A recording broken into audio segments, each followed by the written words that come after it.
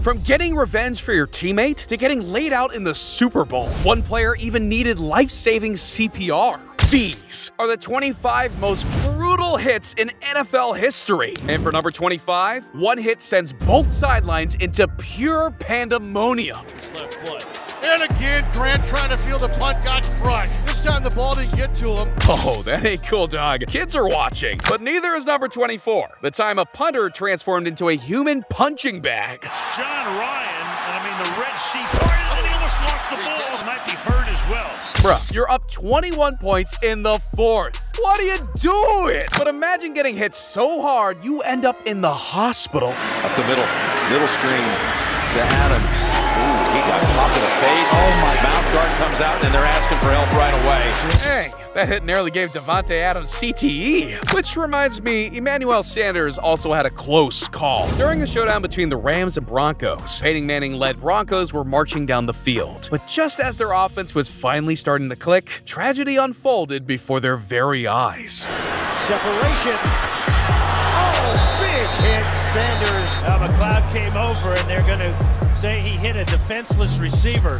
Sheesh. Bro, didn't see that coming. Just like Eagle fans didn't see this coming. It's over the middle. Oh my goodness, Lenore with an unbelievable hit. Man, that hit was cold-blooded. The 49ers-Eagle beef has gone too far. But in 2019, the NFL was a completely different world. The 49ers didn't have Brock Purdy, and the Eagles didn't have Jalen Hurts. Instead, we lived in a world where Josh Rosen was a starting quarterback, and his top target wasn't Tyreek Hill or Jalen Waddle. It was Allen Hurns. However, everything changed in Week 3 once this happened. The opening touchdown. Watch the collision here. It's Allen Hurns wiped out by Jeff Heath. Come on, I expect more from America's team. That said, the Dallas Cowboys aren't the only ones with a trick up their sleeve. You may think you have people figured out, but Rob Gronkowski is proving the exact opposite could be true. He's not one you might think. Tugs him there, and then he's still holding him, and then still pushes him, but no penalty flag. Gronk gets up and jams his shoulder. If Gronk is taking cheap shots, that's how you know the rivalry runs deep. And while the Patriots and Bills can't stand each other, they're not the only ones with bad blood. Finds the open man. You're talking about Kelsey. He gets down at the tube.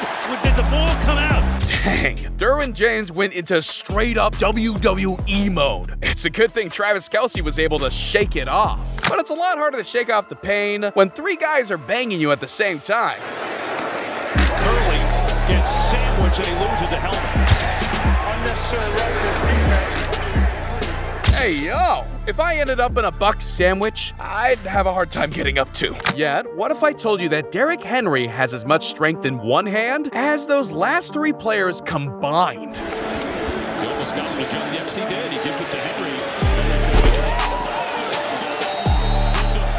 Imagine getting embarrassed on national television. That's enough to mess with a man's psyche. But next up, find out what happens when a human freight train collides with one of the fastest men on the planet.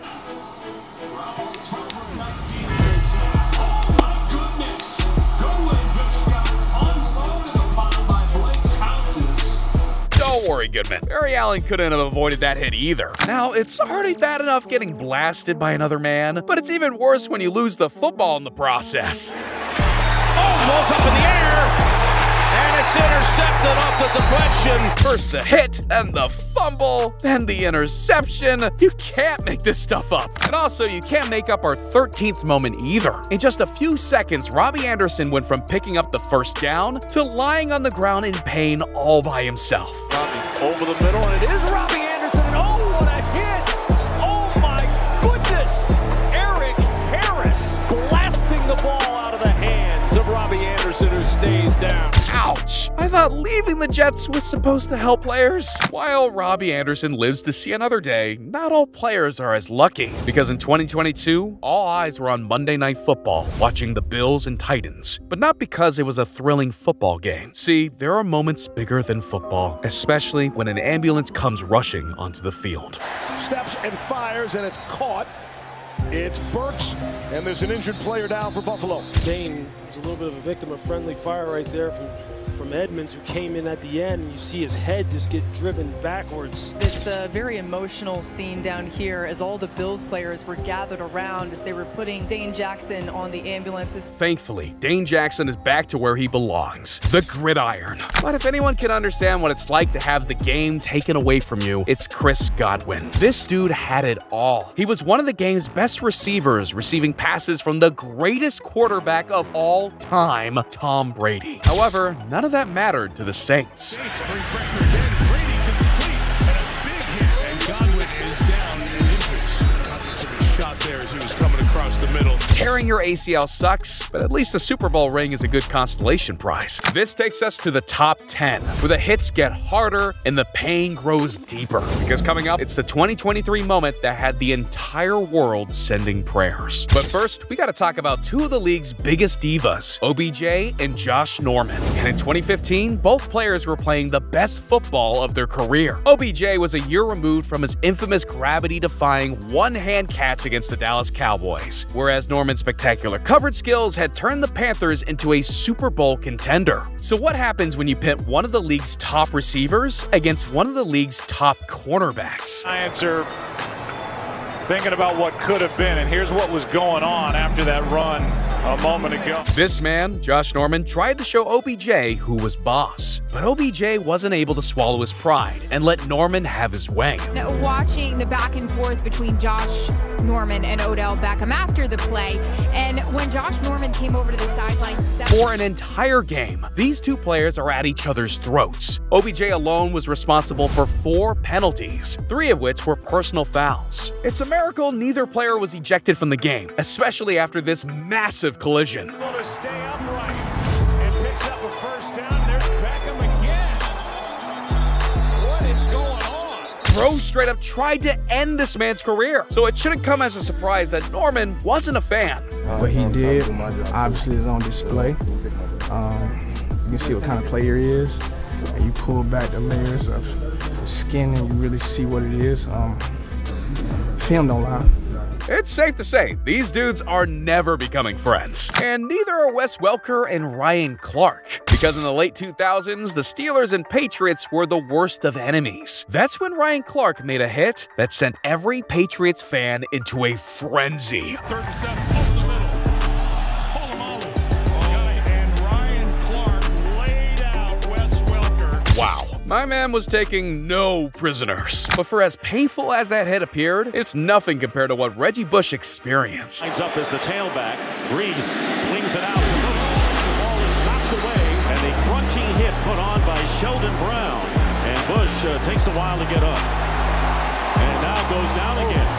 Man, I wouldn't even wish that on my worst enemy. Which is ironic because in Super Bowl 52, the Eagles hated the Patriots with a passion. For 60 minutes straight, they were each other's worst enemies. But in the second quarter, things were able to get way more personal. Deep downfield, wide open, Brandon Cooks. And he gets smacked down at the 40-yard line, taking some shot there by Jenkins. With emotions riding at an all-time high, Malcolm Jenkins just delivered the biggest hit of his career. It's a shame Brandon Cooks wasn't able to finish the most important game of his career. But when you're playing against Patrick Willis, finishing the game becomes a luxury. Oh, what a hit. Look out. Brad Smith. My goodness. I'm not sure about this one. That was Patrick Willis who hit him high. Michael Lewis had him down low. Either Brad Smith is a contortionist or this dude ain't okay. Now, we've seen what Patrick Willis can do, but imagine that hit times 10. Because in the 2006 Pro Bowl, when everyone was going at half speed, Sean Taylor was a man on a mission. That's when the unthinkable happened. The run, and he's going to come up short. I don't know if it was a fake. It might be he just decided to run with it, but Sean Taylor came from about 30 yards back.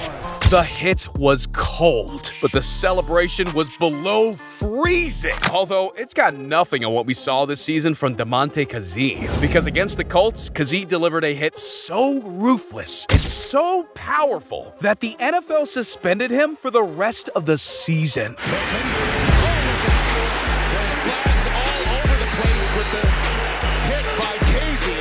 Now, I expected a lot of sympathy towards Mike Pittman, but the one thing that I definitely wasn't expecting was the GOAT to get involved. Nobody likes seeing players get hurt, but hard hits happen. QBs should not be throwing the ball in areas where they are exposing their teammates to these types of hits. Coaches need to coach better. Qs need to read coverages and throw the ball to the right places, and defenders should aim for the right hitting areas. To put the blame on the defense player all the time is just flat out wrong. Need better QB play.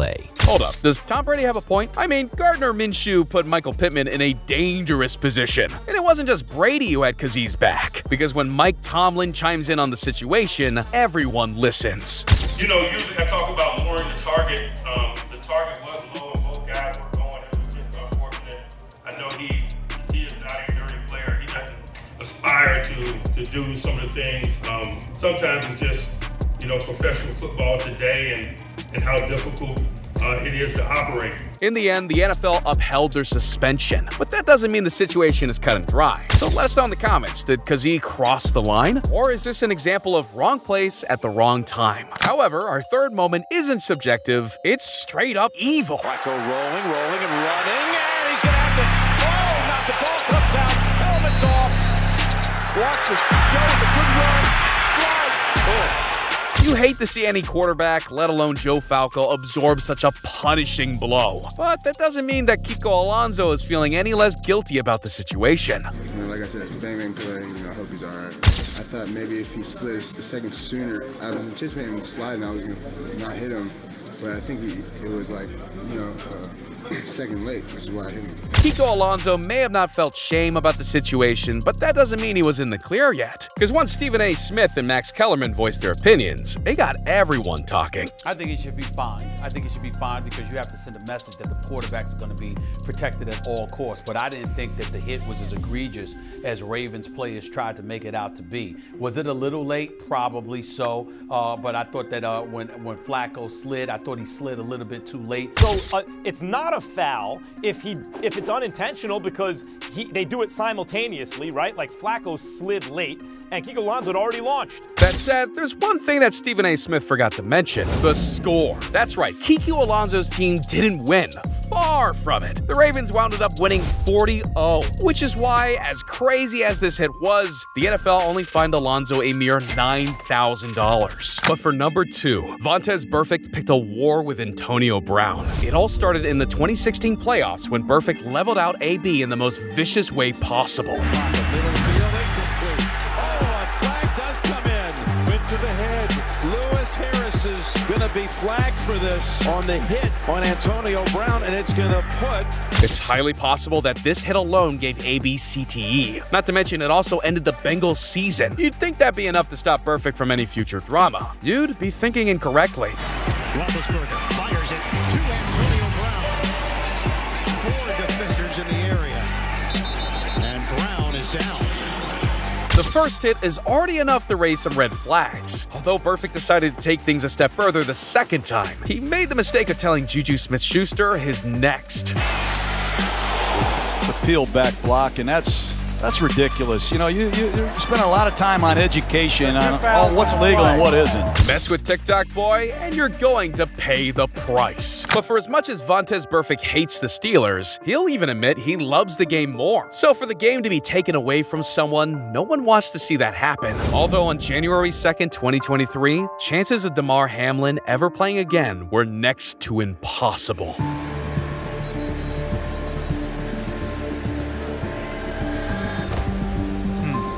The hit was painful, but few people realized what was really happening. Upon impact, Hamlin had suffered something called commodio cordis. See, commodio cordis is a very rare condition that occurs when the heart's rhythm is interrupted by a blow to the chest during a specific 40-millisecond time frame. Yes, you heard that right. A specific 40-millisecond time frame. The odds of that happening are next to none. But now, the Bills' medical staff were forced to respond to the impossible. Welcome back to Cincinnati, where medical personnel have been working on Bills safety Damar Hamlin for the last 9 minutes. If not treated within 3 minutes, Hamlin's condition was 97% fatal. Thankfully, the medical staff stepped up to the plate. They were able to administer CPR and AED, and the 25-year-old would survive the night. But at the time, neither team knew this to be the case. So as our team made it on the field and you could see the reaction of the players that were out there and how they were impacted, mostly their guys, a couple of our guys, you could quickly see the seriousness of the nature, that it was different than anything we'd experienced.